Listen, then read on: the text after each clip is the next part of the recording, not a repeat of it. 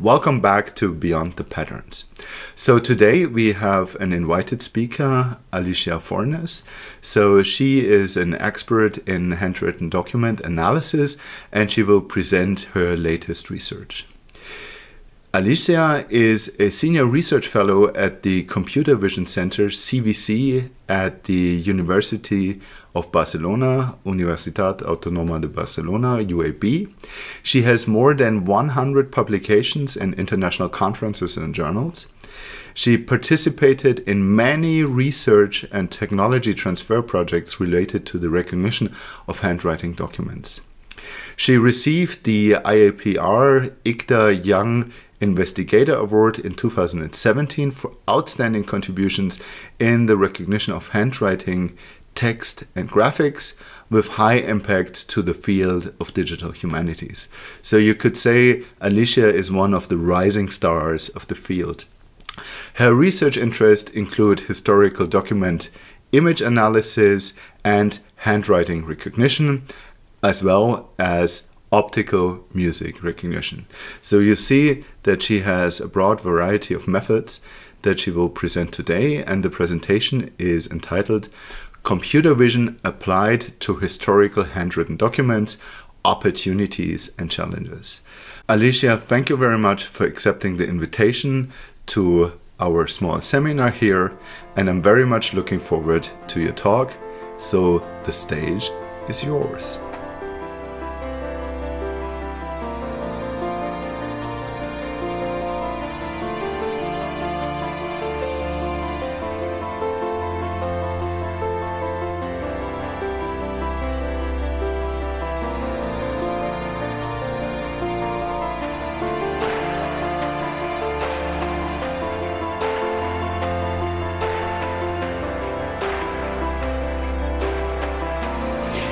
Thank you very much for the invitation, and let's hope that we see each other face to face soon. We'll see. It's hard. So the first thing that I would like to mention is just a couple of sentences concerning the Computer Vision Center. So we are in Barcelona. So it started as a consortium by the Catalan government at the UAB, Universitat Autónoma de Barcelona. And we are more than 100 people in computer vision. So there is the line in mobility, transportation, autonomous driving. We have also health, welfare, medical image analysis. So I know that you are also working in this. There are also industrial systems. This is very related to tech transfer. And we have the part of the media contents and, of course, document analysis, this reading systems. And we are quite a big group, many doctors, many students, and we work in many different aspects. So different kind of documents and also different kind of tasks. So you will see that there are some people appearing here and there in different publications, just to show that we are quite a big group, and this is not just my own research. So concerning documents, I'm very focused on handwriting recognition, and this can appear in historical documents. This is related to cultural heritage, of course, and digital humanities. Just to mention that still there is a big work to do, because there are many documents, even in Europe, that are not yet digitized. Just imagine, transcribed, recognized, classified, or indexed. So the work is titanic. And then in the case of modern documents, it may seem that everything goes by mail, but not yet. There are still many documents in paper. So this is a crash, this is an accident, and this is just the document that's filled in. So there are many documents that still have handwritten annotation and need to be processed. So concerning document image analysis and recognition, we have many different tasks. So I just a short overview before going into the recognition, which is the part that I would like to focus today. The first thing that we have is enhancement. So we have these visualization and enhancement tasks which are very important in case of very degraded documents. This is a microfilm. This is an example of the images that we work with in some projects. The original is lost, dust, disappeared, so no more paper. So we only have this microfilm, and we are just trying to enhance and increase the legibility, the readability of the documents. We also have the typical recognition, transcription. We have an image, and this is the kind of OCR for handwriting.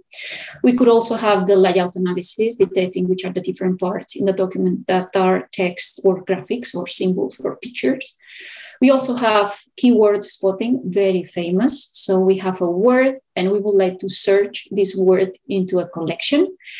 And we also have lately some work in extracting the content. So the transcription, the recognition is not so important. In this case, what we are interested in is in detecting which are the name entities, the names, the surnames, the occupations, the places, the dates. So we also, if we go beside recognition, we could also think in completely different tasks, such as classification or forensics. In this case, we have some examples of writer identification and verification. So in here, the content is not the interesting part. The interesting part is who. So who wrote this? And in this case, it's not what, it's more how it's written, so that we can have the style. And the style is applied to text, but of course, the style can be also applied to other kinds of documents. In this case, we could see music scores, or even these signatures, or even these paintings. Instead of writer identification or verification, we could also think in dating. And dating can be seen as a zoom in or zoom out perspective. Zoom in, I mean, by the same person. In this case, we have Richard Nixon. And it's the evolution of the handwriting within the same individual. So it was at the very beginning, and it was later. These are manuscripts from Bach. And they also want to know if this is from the early stage, it was from the late stage. Or we could think in zoom out, in the sense that I think in centuries. So how the evolution of the handwriting over the different centuries. In this case, we had, these are Swedish charters, and these are documents from monks. And they are also analyzing, there is a very interesting project in Sweden about this, how the handwriting was evolving during the different centuries. So we have zoom in, zoom out. We also have other kinds of documents that also deserve attention. And just as an example, we have pianola rolls. It was the digital, let's say, digital CD, let's say. And we have recordings from people, and we also have the scores in here. So what we also do is that we work in some kind of OCR for this. So some recognizers. So instead of Braille, we have these codes to interpret. And in the end, all this can be read and recognized. And then we have some kind of audio file that we can listen to. And we also have a line in photographs. So in this case, we have historical photographs with an agreement with the Catalan government. And there are thousands of historical photographs in the archives that need to be somehow classified, organized, or accessed in a way. So in here we have an example of how we see this cloud of photographs and how we can search in here, or how we can cluster and group by similarities. And in this case, what we have is that we could try to do some description of the image, this image captioning. We could also try to identify the different objects in the image, object detection, object recognition from computer vision. We could also have some tagging with the percentage of confidence for each one. We could also go for painting in colors, this coloring of the images. We could also try to identify the different faces so that we can search for some people in the collection. And of course, we could also think in dating. As we said, with the handwriting, we could also go for this dating with the pictures, with the photographs. So now let's focus a bit on handwriting recognition. So, and let's see, first of all, why is this so difficult? So it's true that it's not OCR. In this case, the different characters are different.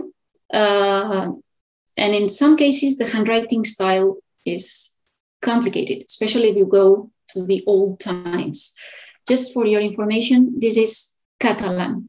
And to me, the first time that I saw this marriage record, I didn't know if that was a Latin alphabet or what. So we have very different handwriting styles from the writer and also from the century, the style in that age. And we also have the typical elastic deformations of the handwriting. So no characters are exactly the same. We also have the same with text and also with handwritten symbols. So we are, for example, here we have some examples of music symbols. And of course, we have the segmentation problem. We don't know when each one of the characters starts or ends. So we have all these difficulties on the table. And we know that in the last decades, there were many techniques, we could call them classical techniques right now, which are the typical hidden Markov models. At the very beginning, recognition was using hidden Markov models. There were also SVMs. There were back of words. We also had this canonical correlation, trying to correlate the descriptor of the content with the images. We also had graph-based approaches. In the end, all of them were trying to do exactly the same. So trying to learn which is the appearance in pixels, which is the transcription, so the label, the character. But then there was a breakthrough paper, the BLSTMs, and everything started to move faster. And then CNNs came, and the combination with CNNs and LSTMs. And then we had all this revolution of deep learning applied to the recognition of handwritten documents. So we started with these BLSTMs. I will not spend time on this. And we also had even these CNNs that try to extract features. And then from these features, then we have all the preprocessing and in the end, the transcription. And this was evolving, and all these combinations of LSTM, multidimensional LSTM, CNNs plus LSTMs and all this. So there was also another step, which were the encoder-decoder architectures from NLP. This sequence-to-sequence paradigm was basically at the very beginning for translation. So we have the input text, and then in here we have the condensed information of what I've seen so far. And then from this, I start the decoding. It was very useful in the case of translation. And then there were some attempts to move this into the image and vision part. So in this case, what we have is the input text line. And then we go into this encoder. We have this attention layer so that we know in which part of the image we should look at every particular point. And then from this, we have the decoder. Just as an example here, all this gray part is just showing where the attention mask is located for reading each one of the characters in the decoder part. So far, they look promising. And what else? There are, again, from the NLP world, the transformers. So the transformer networks are also very popular nowadays. And the idea is to get rid of these recurrent neural networks, and we start going into more, let's say, into a bigger architecture. Of course, this is a much bigger architecture, but in this case, what we have is multi-head attention. So the idea, and let me just explain this in here, the idea is that when I am analyzing each one of the parts in the image or in the text line right now, I have the possibility to look at different parts so that I can have, let's say, context from different parts. So more in a zoom in and even more in a zoom out way. So thanks to this multi-head attention, the different parts in the text can be processed at the same time. So we tried and we explored this idea for recognition. So this is this big architecture. But in the end, the idea is that we can have, from each part of the image, we can have this possibility of looking at different parts in the text line. And thanks to this, we can see again that we have the different attention when trying to recognize. So the good thing is that this is close to all this parallelization, which is good. The negative part is that the architecture gets really big. So that would be one possibility. We'll see how far we can go. And then the second possibility would be this field called geometric deep learning, which is this graph neural networks with all this idea of, instead of a pixel, what we have is a node in a graph. So the typical convolution that we know is a convolution that's applied to each one of the nodes with the neighboring nodes. So in this case, we explore this idea for handwriting, but in this case for classification. So we are just comparing the different images so that we can know if they are the same or not. So it would be closer to a spotting in this case. Even some people think, and some researchers claim, that transformers, somehow this multi-head attention, this possibility of looking at different parts of the image, can also be seen as these connections between nodes in a graph. So we could see here and there so that we can have this information during the message passing step. So it's nice, but again, we'll see how far we can go. And of course, the architecture gets bigger. So till now, what we have is recognition, transcription. But is this enough for all the different applications that we have on the table? And this is one of the projects that we are working currently at the CBC, which is this creation of this social network, this historical social network. And what we have in this case are different kinds of population documents, and we have to extract the information. I remember at the very beginning when we started working in this, that the demographer came and said that they needed some help, some automatic transcription in here.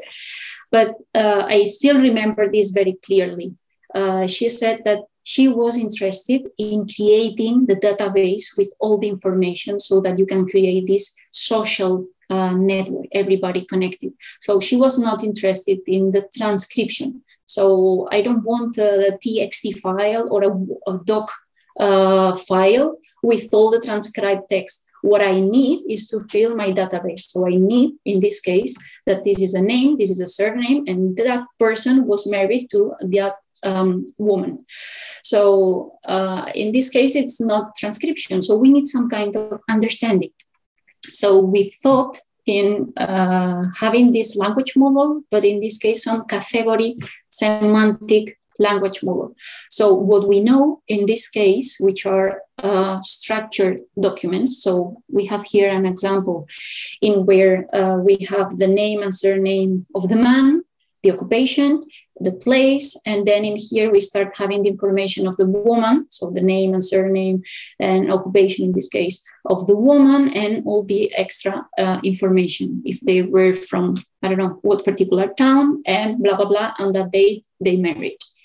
So since we have this, let's say, context, we could have this recurrent BLSTM in here so that we could process. And it's very common that after a name, a surname comes. So thanks to this, we were able to start getting some semantics of what we were reading.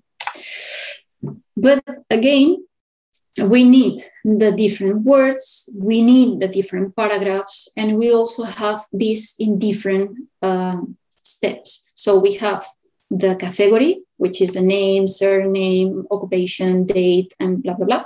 And we also have another module that was the recognition, the transcription one. And of course, we also need, at the very beginning, to take each one of the paragraphs and then create each one of the segment, each one of the text lines, and each one of the words. So we have 3 different things for just extracting this. And that's why this idea of joint or multitask architecture came in. In this case, what we would like to have is a joint approach that just does everything. So we have the input page. So no text line, no paragraph, no words are segmented. So we could get rid of this part. And the network is just capable, or we try to be capable of everybody, of everything. So we have at the very beginning this ResNet, to extract the different features. And in here, what we have are 3 different regions, so 3 different flows. So the first branch is the one that says if it's a name entity or not. The second one is the one that says where, so this region of the image. And the third branch is for the transcription. So if we have enough training data, what we can have is a single integrated architecture that does everything. So we have here as an example of the output so that we can have the different bounding boxes with the transcriptions, and the different colors mean the different name entity tags. So in the end, what we have is that combining the different document image analysis methods, we could take document, we could analyze the layout of the document, we could have the different words in the document so that we can create the different text lines. And then from this, we could extract the name entities, and we could also extract the different transcription. So we did this with the demographic researchers so that the system was somehow able to analyze by themselves the document and then start filling the form. Again, in here, we are not interested in the transcription. They are interested in filling the database. But everything is very fine, very beautiful, very nice, but how much can we trust what we do? Again, they are very interested in creating this social network. So they need to know that the information is correct. That's the thing. So if we, even more, we think in combining different kinds of documents, so the probability of having some errors is high. So when we try to create, in this case, the historical social network, even by aggregating some other kind of data, it's very important that in this information extraction, we have the data as good as possible, as correct as possible, so that we can start with the linkage. If we start linking information that it's not correct, then of course the result is not good. In this case, we are trying to work in the validation in here, and gamification will be something that I will explain just in a minute. And then of course from this, what we have is that even researchers in social mobility, researchers in migration, researchers in genealogy, all of them can work from this data. In the end, we have this intelligent browser so that we can visualize everything. It's a kind of Facebook thing. So I was mentioning the quality of the data. So we are very proud as researchers, very proud. So we are doing good work. We are showing with our data sets that our methods are improving the state of the art. And in the end, it's nice. We have the publication, and we also have these tools that we prepare and develop for the users. But in the case of the demographers, for them, the data quality was crucial, because we need to ensure that everything that we do here, handwriting recognition, spotting, or name entity recognition, is correct.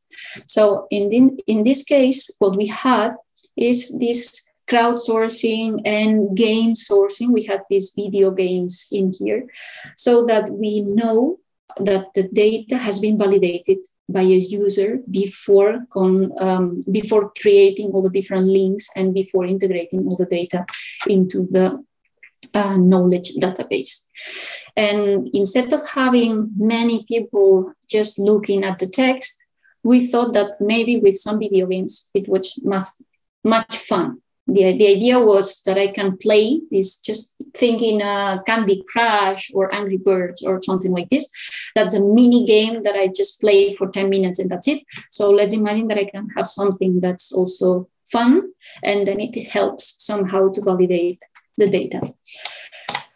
So in the end, we assume that what we have is the different person linked to each other in the database. So we have this social network, and then what we created was this tool for visualizing everything. So we have the different, it's very similar to a Facebook page.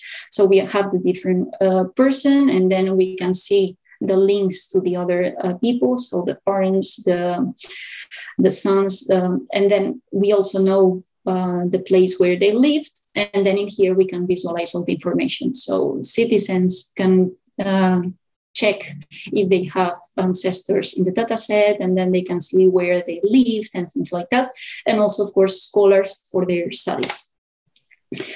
So far it's okay. But again, we said deep learning is nice. We can do many different things, but we need the user to validate the data. But anyway, we had a lot of data labeled to train these models. What happens if it's not the case? And now, just as an example, I don't know why, but text has been researched for centuries. There are many, that's also true. But in the case of music scores, we are thinking in the artistic, in the musical part of Europe. And we know that still there are many handwritten music pages in archives. Just as an example, Liceu, this is the opera house in Barcelona, has thousands of pages. And in some cases, the composition is known, and in some cases, the composition is not yet known. And the same happens with churches around Spain. So we know that transcription, again, is tedious and costly. So in this case, instead of this OCR, what we have is OMR, which is the music recognition part. So the idea is to start from a handwritten music score, and then what we would like to have is the audio or the transcription so that we can listen to that. And we started at the very beginning because, of course, the nature of music is not exactly the same as the nature of music. In this case, what we have is a note can be up or down depending on the melody. And then also we have the rhythm, which also different. So we thought in two different outputs in this network, this CNN, LSTM, in which we had the rhythm and then we have the pitch. So it was fine. But this is not prepared for, let's say, reading different parts in parallel. So let's think in polyphonic music, for example, in chords. So we were exploring this sequence-to-sequence architecture, but in this case, we were reading, as we can see in here, so in vertical and in horizontal way. So we start reading this, and then we read the different primitives, and then we jump to the next one, reading the different primitives, so that we are somehow closer to the to reading chords or polyphonic music in this case. The idea was we have an encoder with attention, and we have the decoder. In the end, what we are outputting here are the sequence of graphical primitives that we have been reading. But even though with these sequence-to-sequence methods, the bigger the architecture, and this is true, the more parameters, so we need data to train. So there is no data, and the mini data sets that we can find in music scores are not handwritten, or even less if they are old, which is this old handwriting style of music scores. So one of the possibilities is to create some more data from the few label data that we have. So in this case, we were just working with the typical warping effect that we can find specifically in old documents, or we could also think in just emulating the paper feeling. Or we could even go even farther, and we just directly generate synthetically the different appearances of the text. So we have different type fonts, and then we can also emulate the background paper. And since everything is synthetic, of course, we know where the different words are located, and also even the different characters. So we can even use this for many different texts. But again, synthetic data is not exactly the same as real data. We can see some examples. This is the appearance is not exactly the same as this one. So we need, in any case, we need to bridge the gap between the synthetic and the real. And to reduce this domain gap, what we thought is in going into some adaptation of this. So we were seeing that in computer vision, there were some unsupervised domain adaptation for images, like in here. But in our case, we have text, and text is not just an image of a symbol or an image of a character. What we have is a sequence of characters. So what we needed is something that was able to adapt to sequences. And the architecture that we explored was the following one. What we have is this synthetic images. So we have different type fonts, and in here we have generated different words, millions if necessary, because we can generate as many as we want with some distortions. And this goes into the encoder. And then, of course, this is the recognizer part, which is the decoder for the recognition. So the sequence-to-sequence architecture that we have seen.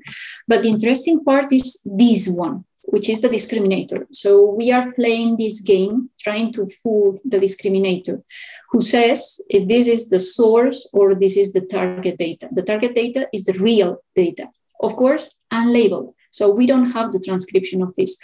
But just by playing this mini game, so the encoder is modifying the parameters so that still recognizes in this case and tries to fool the discriminator. So thanks to this, we were able to adapt to the different handwriting styles. For example, in here, what we have is French, we have German, and we have some English and some Catalan. And what we see in here is that at the very beginning, the recognizer is doing quite a mess, so not very well. But after playing this game with some real data, but no labels, let's not forget this, we were adapting the style somehow in the encoder so that we can recognize in a better way. But there is something interesting here. So we see here the different data sets, and we see what's happening if we have real data, real labeled data. So we can see that the recognition rate is very good. So we have a character error rate, which is very nice. If we only work with synthetic data, it's quite a disaster. You see that. If we play with this unsupervised adaptation, then we see that the reduction is significant.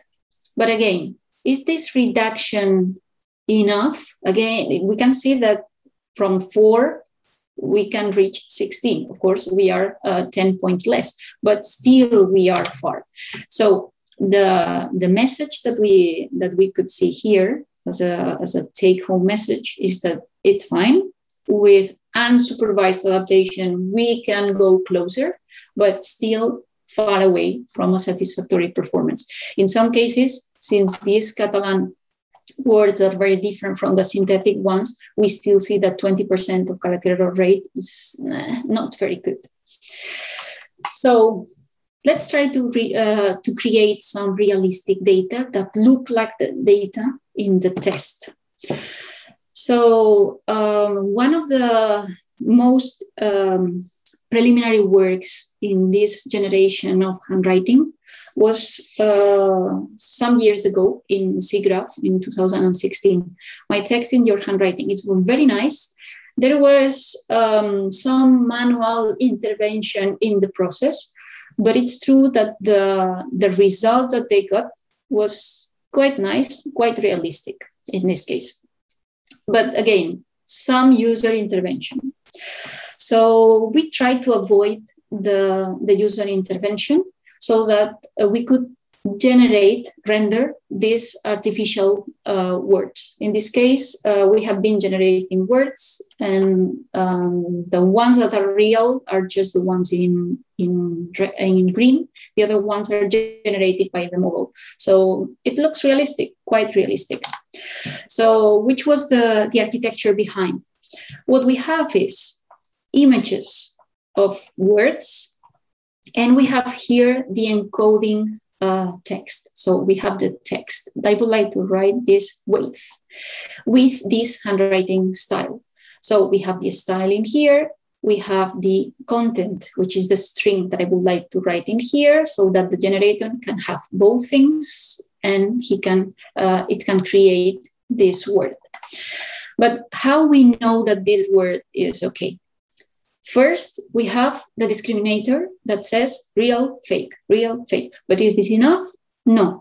We need some writer identification classifier that says, yeah, this word looks like this handwriting style or not, because we are trying to have something that really mimics some particular handwriting style. And then we have the third module, which is the one that says, okay, it can look like this handwriting style, but anyway, I need to be able to read the content that I have in here.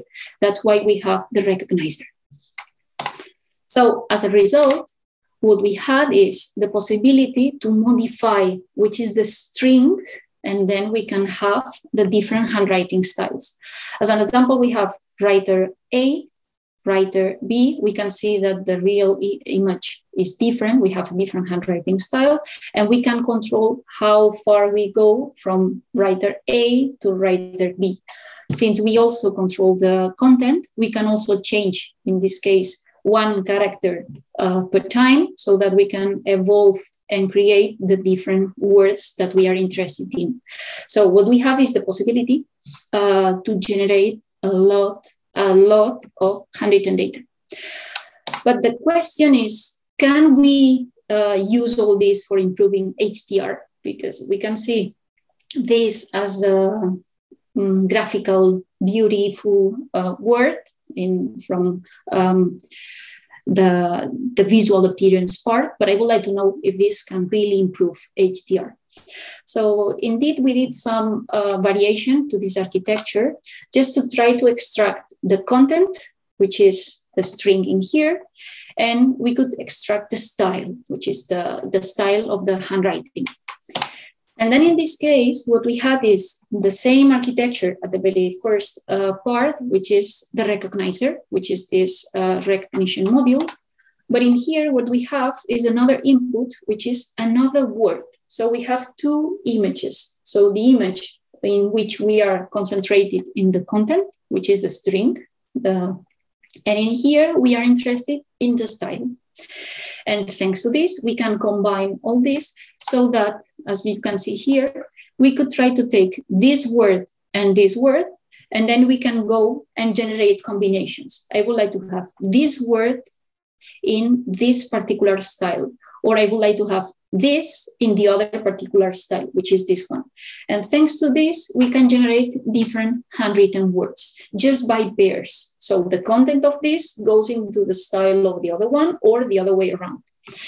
And then we tried this for generating data, and we compare with the methods that we had. In the end, we see that, yeah, it improves. It's not a very big improvement, but it helps to the HTR. So in the end, we can see that all this synthetic generation of data, documentation, synthetic generation, it's fine because it really helps to the training stage of the HTR.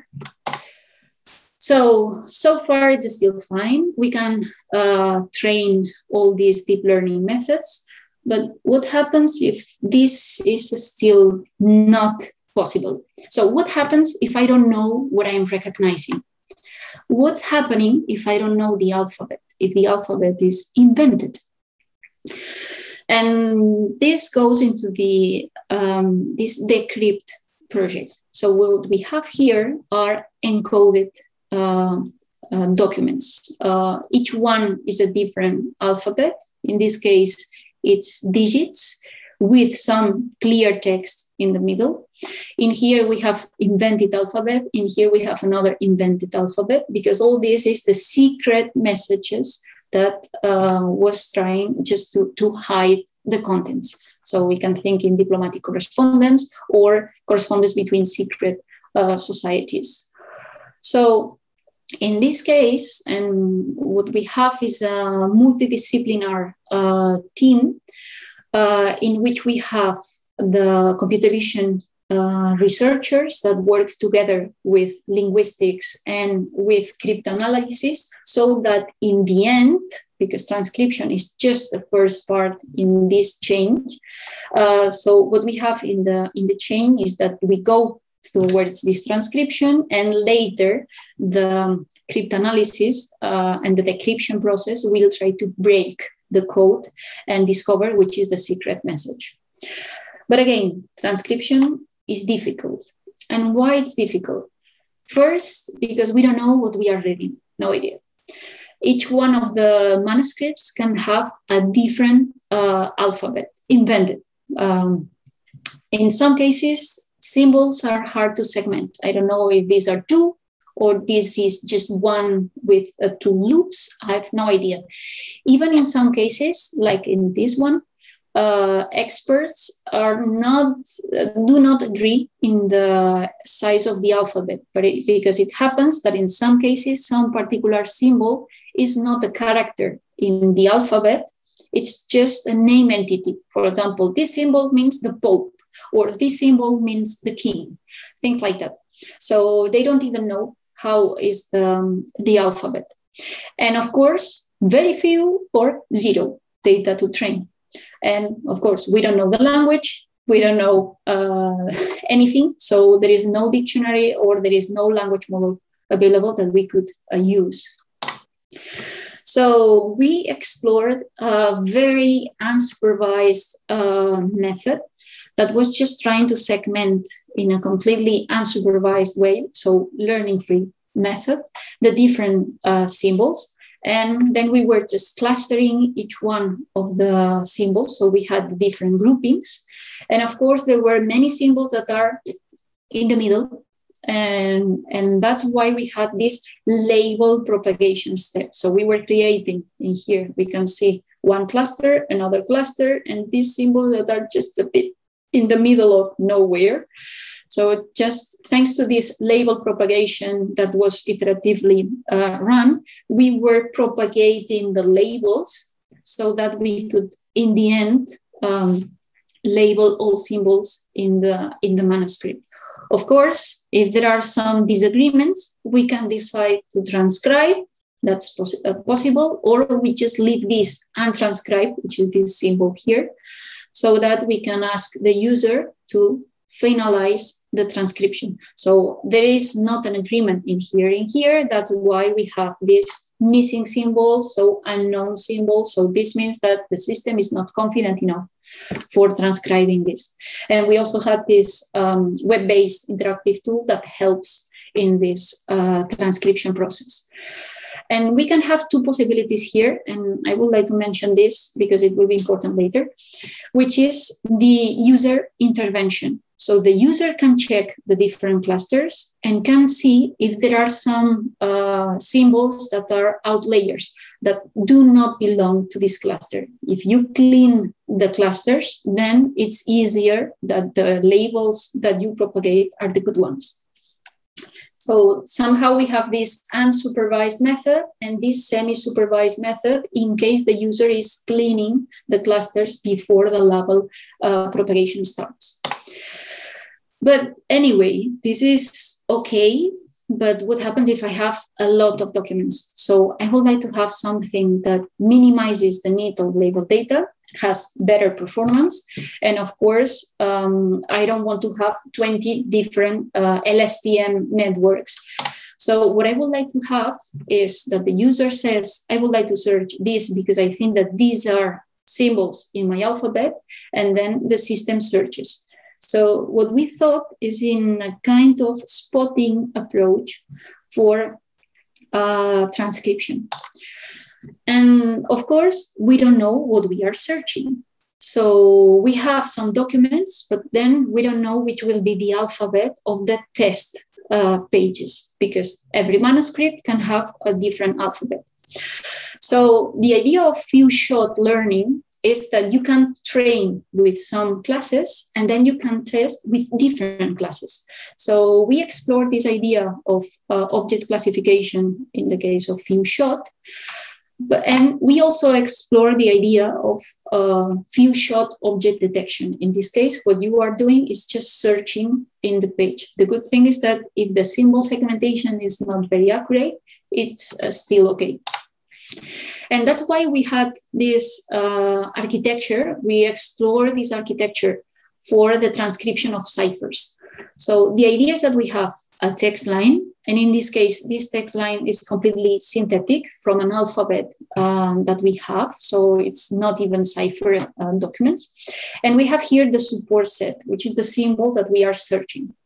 And we said with this attention region proposal networks, we have the different candidates in the image. And then later, with this fully convolutional, fully connected layers as a classification, what we have is if they are similar or different to the support that we are giving as an example, and of course, the position. So the idea was that in the end, the system is just saying which are the places in which we have the different ones.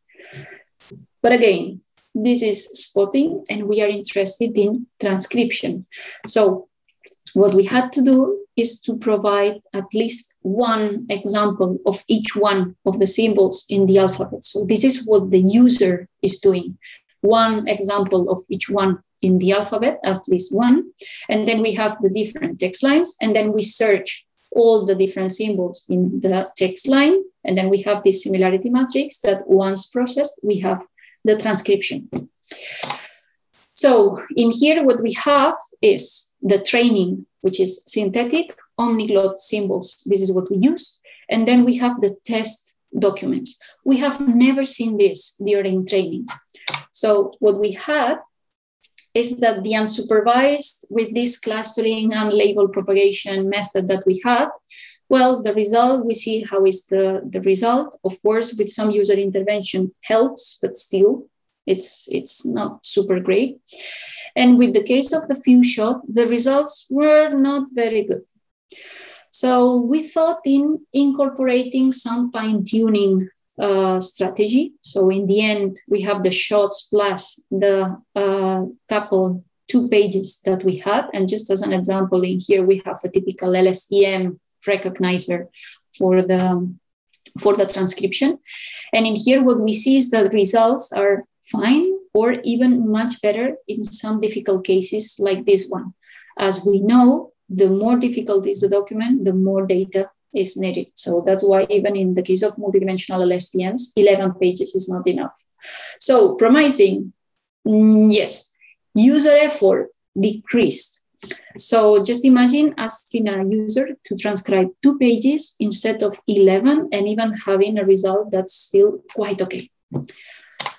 So far, everything is fine. But let's just finalize with a real use case. And this is work in progress. And I was just trying to incorporate this because I think that's interesting, especially for the discussion, which is the real collaboration. Now we have been working in different research projects, but right now we have the possibility to work with a scholar in humanities, philology, and paleographer towards the transcription of a document that we have never seen before. In this case, it's not a cipher document. This is a runic writing system. So all these are the different runic letters from in this case it's from Danish manuscript.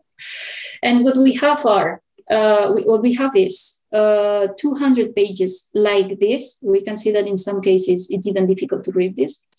And the scholar was interested in transcribing this manuscript. And we said, okay, let's see how far we can go. Of course, no label data, nothing. So we need to learn how to read this manuscript. And we have been working in handwriting recognition for some years. So we know that there are different possibilities, and then we explore, let's see what we can do for you. So we have the typical learning-based, recurrent neural networks, LSTMs, the normal, the common and classical methods. But we know that we need training. So the effort in transcription for creating the training data is high. Of course, the performance is also high, of course. And the segmentation is at line level and the scalability is high. Once we have this trained model, it can be applied to many others. In the case of learning free, since this is just clustering and some label propagation according to the similarity of the different characters, of course, the scalability is low. Different handwriting styles, everything goes crap. In this case, the performance is moderate, but this is lovely from the user perspective. Again, we have the user right now. We are working towards something that's really useful. And that's why I was interested in this part. So let's touch the real world.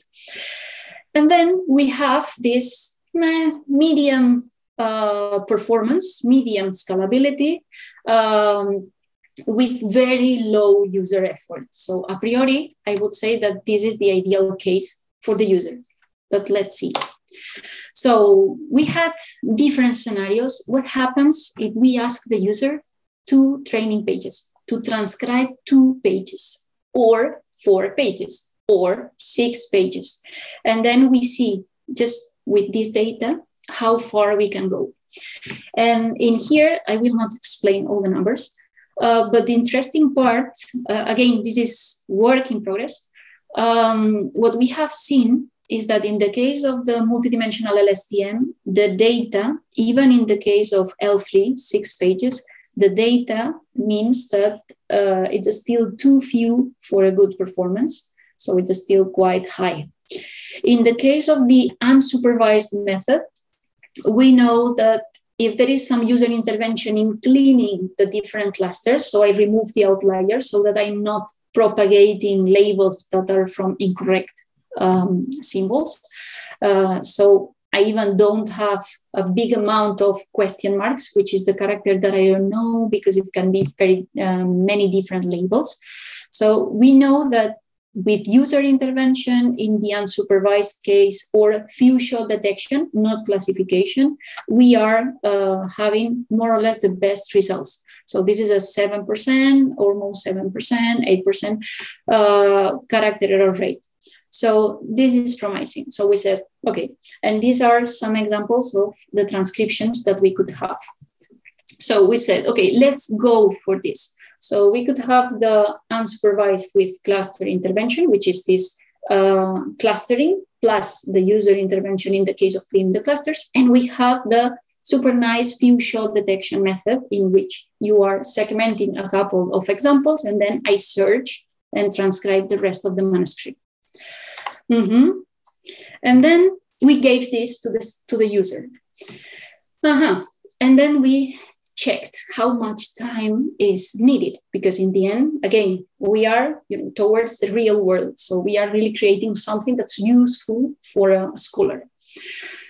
And the transcription time in a manual transcription time takes approx 15, 16 minutes per page. So we have almost 10 minutes per transcription and 5 for validation. So the user makes mistake, of course, and then the user was also checking that everything was properly transcribed.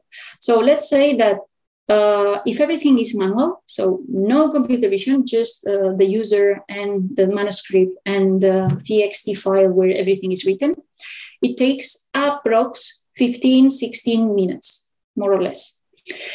And then we check what we have. In the case of the few shot classification, results are not good, discarded. In the case of few shot detection, what we see for the different pages that we had, we were transcribing 4 pages in the test set. And we also had 4 pages for training, which was the, well, more or less good case, but not too much effort for the user. And then we saw that in general, we have 5 minutes for validating the transcription and correcting. In the case of this few shot, we were 2 mistakes, or the last one, which was difficult to read, 33. Of course, the quality of the document is important. In the case of the unsupervised clustering with user intervention, so we are cleaning the clusters before the label propagation step, we have more errors, but it was much easier to detect because the system was showing the parts where the confidence was not very high. So still the results were quite okay.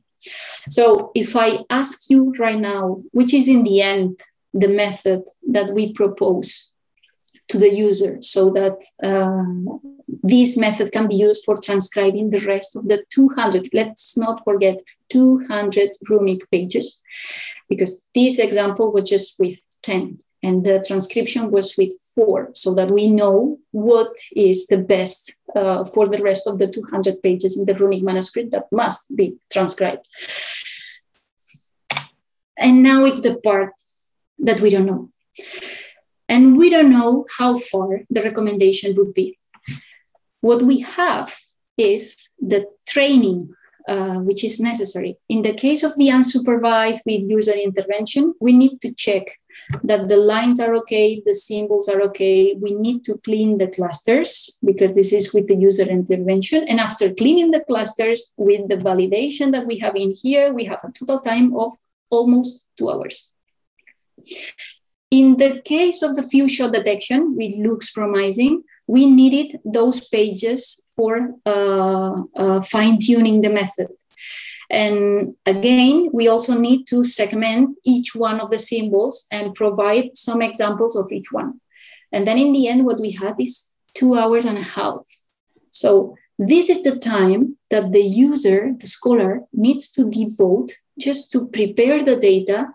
Then we train the algorithm as it is, and then we validate. So this time is, of course, incorporated in here. So it's added in here. So it's included. And then we see which is the time for the manual transcription. So in the end, since we have 200 pages, then we can say that, well, maybe you should go for this, because we know that the median, let's say the average time that we have per page in the validation case, it's between 5 or 14, depending on the document. But in the case of the unsupervised clustering, we have more or less the same, but the idea is that we spend less time. So what's the best? It depends. Is it really great? Well, if we think that the manual transcription is, in this case, 1 hour, we are not so proud of our methods. So again, we see that deep learning is super great. We need data. We can go for some few shot methods. We can even think in unsupervised methods with a minimum of user intervention, but still claiming that we have a tool that can serve for everything, we are still far away from this. So as a conclusion, we have seen that Deep learning is everywhere. We have different methodologies. Right now, we don't know which will be the next path.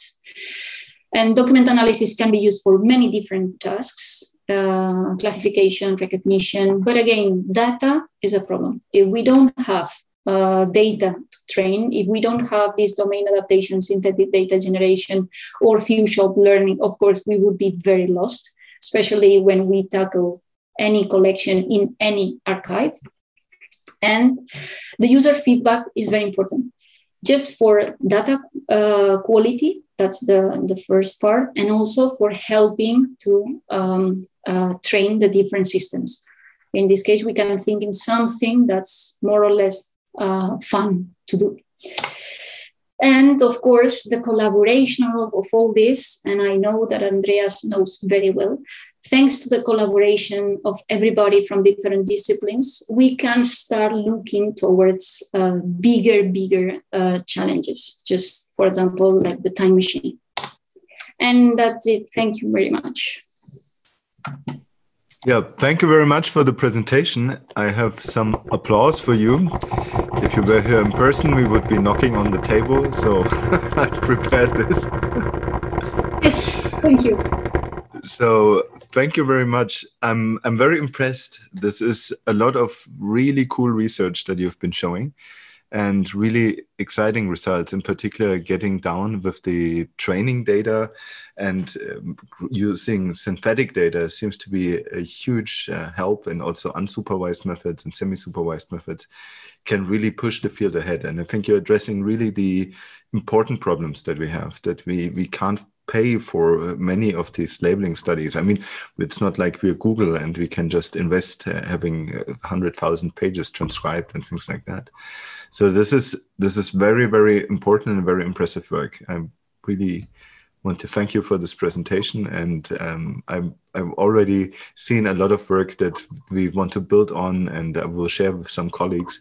And it would also be great if you could share the references with me, that we can put it in the description of the video, because I think that is really, really cool work that is very interesting for many of our fellow colleagues. I can share the slides if you are interested. Oh, that would be great. Yeah, if you share the slides, and then I can also take out the references and put it in the description. So that's cool. What I particularly like is that you seem to work very closely with the humanities and the actual users of the extracted system. So there's a lot of interaction in the work that you're doing.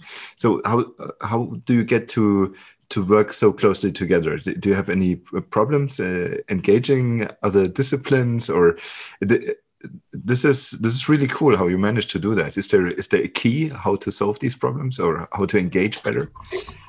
To smile a lot, and that's it. No, just being serious. I know that I'm a bit, I don't know, but the more I work in this and related to projects, the more I like multidisciplinarity, because I feel, and this is something that I smell in many conferences. If you go, and I will mention just IGDAR, just as an example. So there are many computer scientists, many. And there are some people from other disciplines, and we also start having some paleographers attending and some historians attending, but the percentage is very small. And if you go to a digital humanities conference, I've attended some of them, it's just the other way around. So there are many people from the humanities, from the different disciplines in the humanities, and then 2-3 people working in NLP, and then 1-2 working in computer vision and document analysis. So I have the impression that we work in our, I don't know, that's our neighbors, in our comfort zone. But it can be seen as a ghetto, because in the end we are somehow blind to others. And I remember that just when I started the demographic, working in the demographic project, it was an ERC grant. The demographer was very clear. I'm interested in this. I need this. So I need a database. Just talking to me about character error rate, to me, means wood. So it's true that we are, when we are submitting papers to conferences or journals, we are very proud when we have a very good character rate, and then we are beating the everybody. So we are over the state of the art results and what a nice work and blah blah. Nothing, because then we go to the demographers into a real project, and then they say, what? I don't care. I have this need. And then I even remember what she said to me, because I was so depressed after this. We said, I think that we can go for 1992 accuracy, which means a character error rate of 9 or 10. That's super cool with this kind of documents, right? And she said, does it mean that I need to spend one person just taking each one of the sentences and the words, and 9 are okay, but then the 10th has to be corrected every time? Do you know the amount of time that I need just for this? I don't have enough budget for this.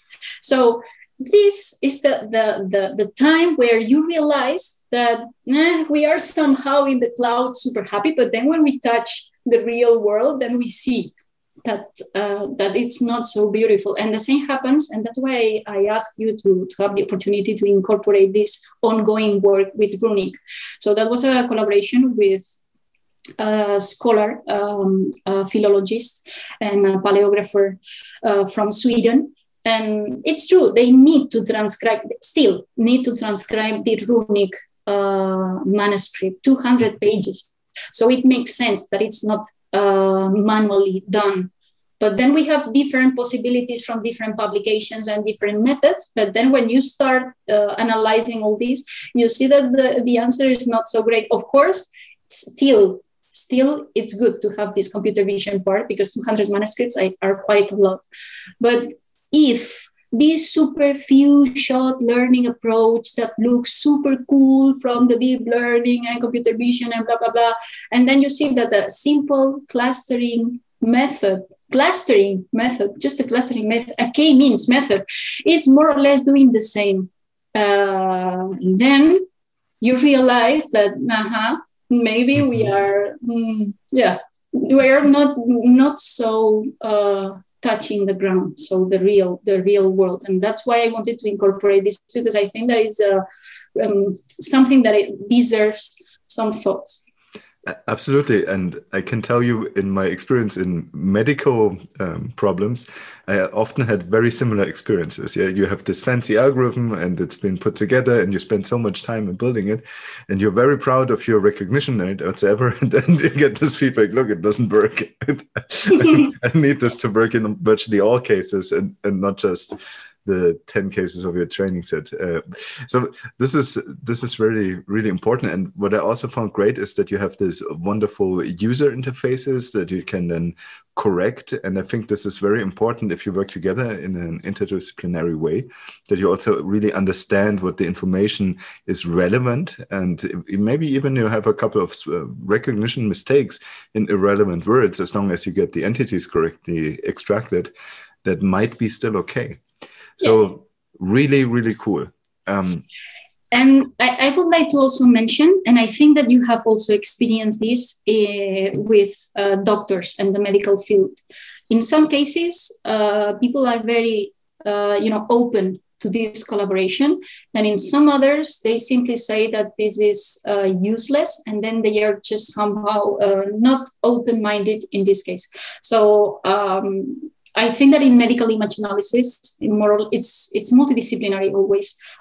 So I think that you also have this feeling. The good thing in our case is that we have been working with people from the humanities that are very open-minded. So the technology is not substituting my work. So the technology is just helping me to be more efficient. Exactly. And I think that it's that this is also happening. Well, you will tell in medical image analysis. It's exactly the same story. If you choose the wrong wording, people will get the impression you want to replace them.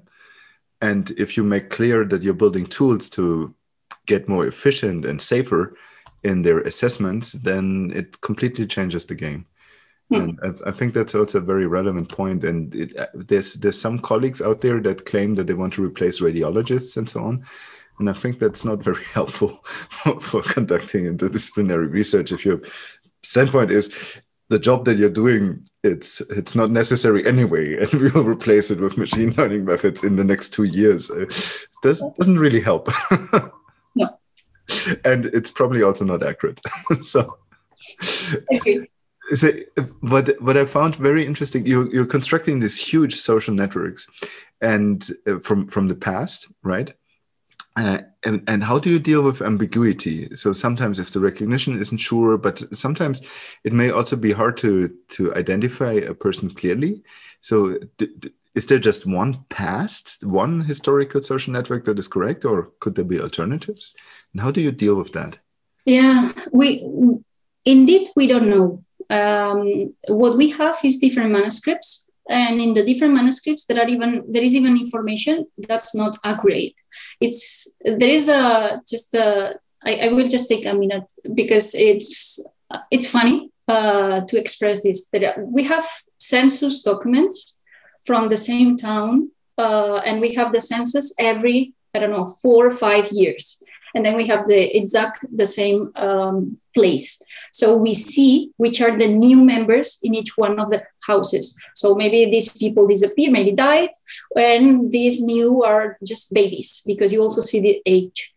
So even the document is when we talk about data quality, first the transcription, and second, if the data itself, what it's written, it's correct or not. And there was a case of one person marrying a woman, but there was, 20 years difference in the very first census that she appeared. So maybe he was married to another woman, and then that was a widow, and in the end they were married together. 20 years difference, 20 years. After, in the next census, you see that, of course, the age is time goes by. So the age was 4 years in here, but it was 7 in this case. And then you were to the other one, and then it was 1 year here, 4 years. That's a difference, more or less, between census. 1 year in this case, so somehow she's still very young. And then that was 6 or 7 more. So in 4 census, the difference between them became only 5 years. So so we even have these problems in the document. So in the end, we have just a social network in which we have this information, but of course we don't even know if the transcription is 100% correct, because even the human can make mistake when validating the data. Yes. The same happens with the transcriptions. The demographer said if we could check everything that was manually transcribed, so the validation was the machine, not the other way around. So we even have this, but in any case, we have these kind of problems in the database. Yeah, I remember that the genetics people also complain a lot about data not being represented correctly, and that sometimes the claims of parenthood are problematic. So yeah. I would assume that's also the case in historical data. Yes. So and how do you model this? Is there then just one option, or do you have parallel versions, or what do you think would be the best way to tackle this problem? What we have, since we have a big graph, what we have is all the information in there. And when we have even the different links between people, we also have the probability. So we have a probabilistic linkage between people. So it can be seen, even the names, because the name changes. In one census, the name was written like this. In another census, the name was written like that. With all the different variations in the names and surnames, in the end, the record linkage is just, trying to do the best as it can. But of course, there is a probability in there, which is the confidence. So it's like, let's say I'm searching information in Google, And of course, in Google, the first items will be probably my good responses. And the more I go down, the less probable is that page is related to my search. So more or less is this information. And we also have in the social network the possibility to incorporate the information from the user. If I see that these two people are related, then I can suggest this link between the two people. And if I know that these two people are not related, so this is not the brother of that one, we can also say that delete this link. So in this kind of collections, especially the ones that have many different sources, because census is different from birth, death, and marriage certificates. So we have variations in the writing of everything. And we could even, because this is also something interesting, is that you see this person in here, and then sometime later living in a different town, and then in a different town. And then you see that even the occupation changes. So somehow I'm moving because I am working. So at some point, everybody went to Barcelona in this case, because there was the boom of industry. So even more, you have the different probabilities. So there is nothing that we can say as completely truth. It's completely true. So it's very likely, but not super. So in the end, we have all this information with the probabilities. So as soon as you find some evidence for a link, you essentially add it and score it with a confidence. And then probably keep also the link to the evidence that created the connection, right? Yes, and we have two labels for the links. So automatic label and then manual label. So somehow we have this automatic linkage. So we can see that all this is done by the machine. And then we have the manual label, which means that somebody confirmed this or somebody created the link. So we know that the manual links are probably better and closer to the true information in this case. And probably you also need to version this, because the insights may change, and then you have an updated opinion on which link is more likely, and so on. So yes, that's really a tough field. Yes, but this is just an example of multidisciplinary work, because in the end, I work in computer vision, and everything that you are mentioning right now, it's outside computer vision. So it's the same as in Time Machine. So we need to work together, because there are so many challenges in here that have to be tackled together. Absolutely. And this is also something that some people criticize about Time Machine, that it's not working closely enough with the historians, but it's mostly technology driven. And I think that is something where, I think you do absolutely brilliant work. And I think this is the way how it should be addressed. We try in our community. So there is a question here on the recognition system, on the HDR system. So the transformers appear to have the text line length hard-coded into their architecture, and humans can read text lines of practically limitless length. So RNNs could do the same. So the question is, are RNNs closer to the human reading from that perspective? So what's your opinion on that? Probably yes, because it's true that in transformers, you have a maximum length. In this case, recurrent neural networks are more free, because you are processing until the end. And I think that we are exactly doing the same as humans. But it's also true that this recurrency means that we have a recurrent model. So we cannot parallelize in the sense that we could do with transformers.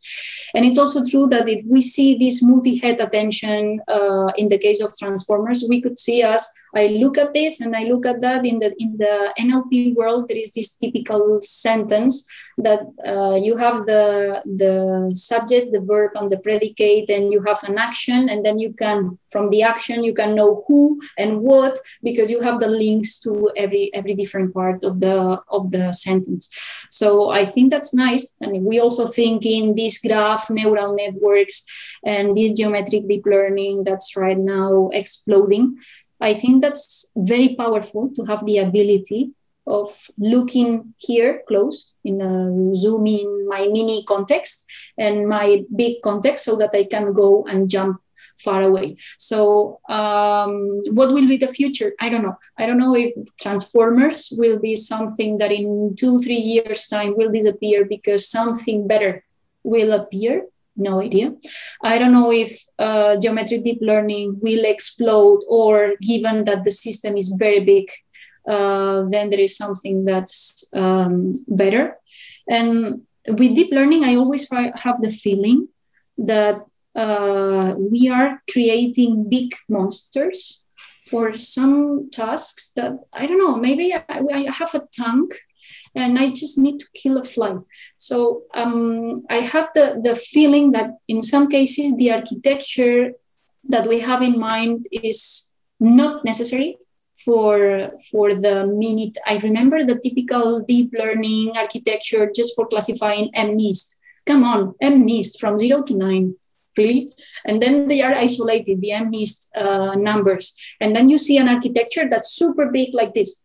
And it's just the fever of having bigger architecture just because it's fine, it's good, it's, I don't know. In the case of transformers and graph neural networks, I see that there are many limitations from later going into the real use case. And the last example that I showed with the runic manuscript, in the end, more or less, you have a simple clustering method that's more or less the same, let's say, utility as a super big architecture with few shot learning in detection that has a layer for transcription. And I don't know, it's a big thing. And then in the end, you see that, I don't know. So if the question is, do you think that transformers still have limitations so that it will not be the future? I don't know, because I know that they are powerful. And this possibility of going in parallel, it's also very nice. This idea of having context that's closer and far away, it helps to remember, let's say, things and parts in the sentence, which is nice. But I also see that it's quite a big monster. So it depends. Am I answering? My answer is not so satisfying in this case. No, but I think you bring up the relevant points, and I think that's perfectly fine. So it's I guess the person who's asking the question will follow up in the chat if we didn't answer it correctly to his view. No, but I think he shares the same opinion, because there's these limitations of transformers, and yes, yet they work very well. So this is also something that I'm always amazed to see how you can solve with these transformers so many different tasks, and also machine translation and so on.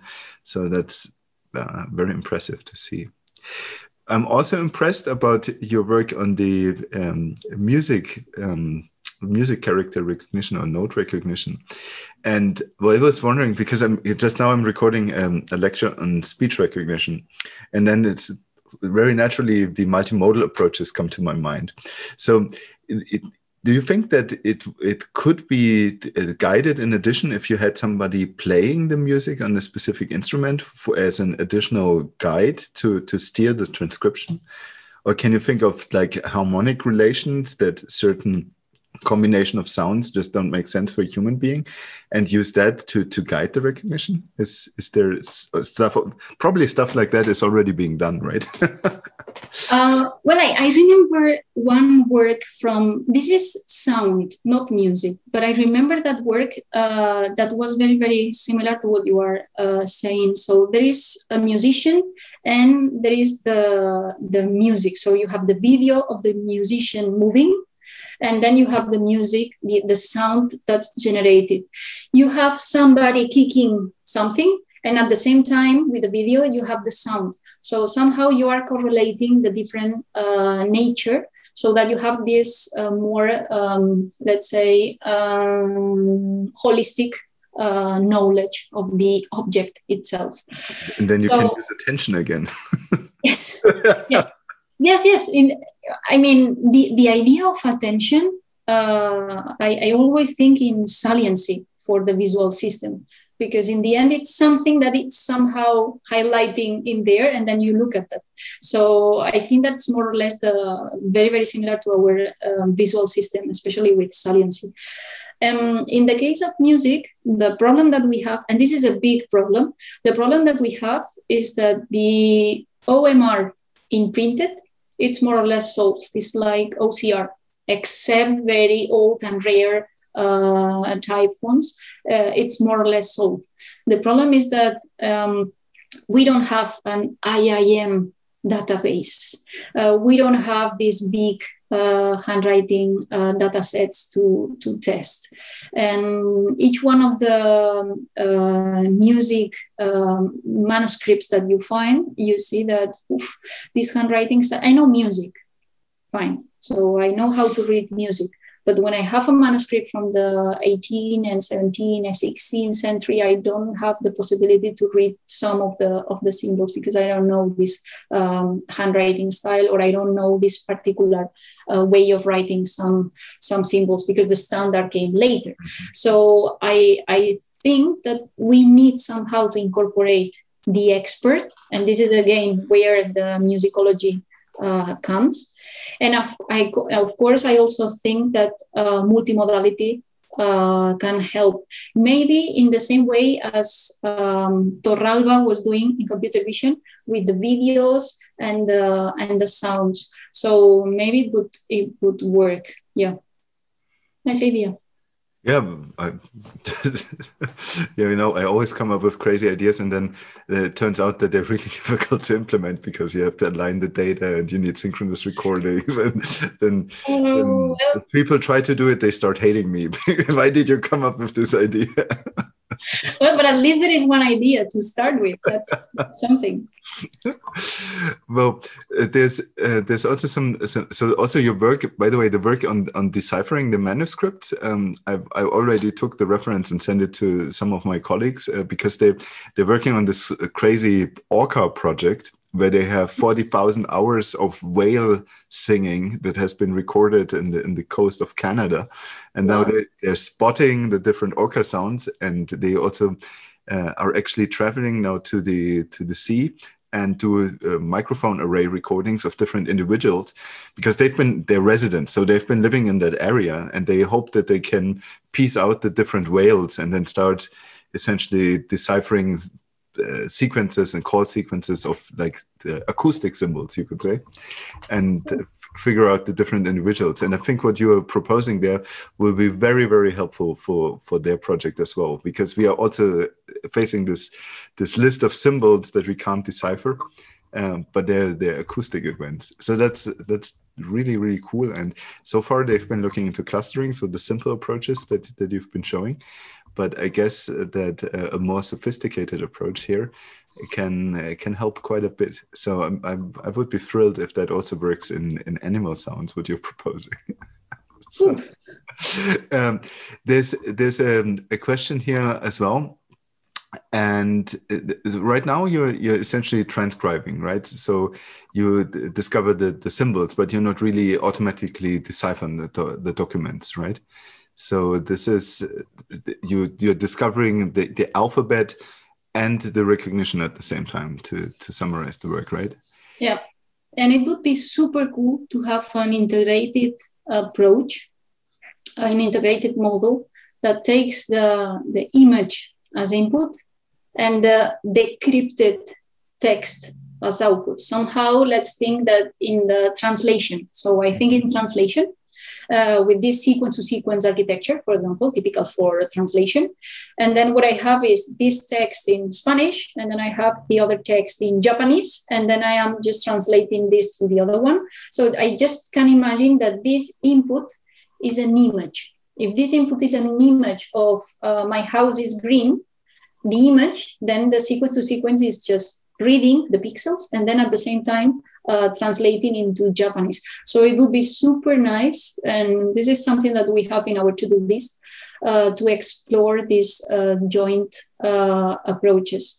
And of course, it's not easy because depending on the manuscript, the cryptoanalysis part, it's so tough that you don't know how to crack. So because it's not translation, again, everything is hidden. So they are even transposing and swapping characters so that the message is very, very difficult to read. So it's something that we have on the table as a future to-do list.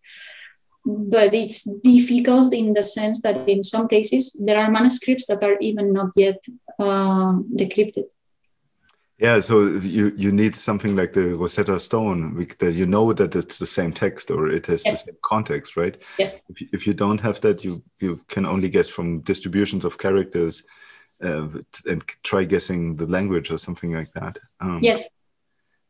There was the Zodiac Killer in the US some years ago, and it took quite a lot of time to decipher all the letters, because there were even characters in the middle just for fun.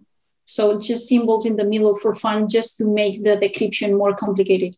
So I can imagine that it can be tough.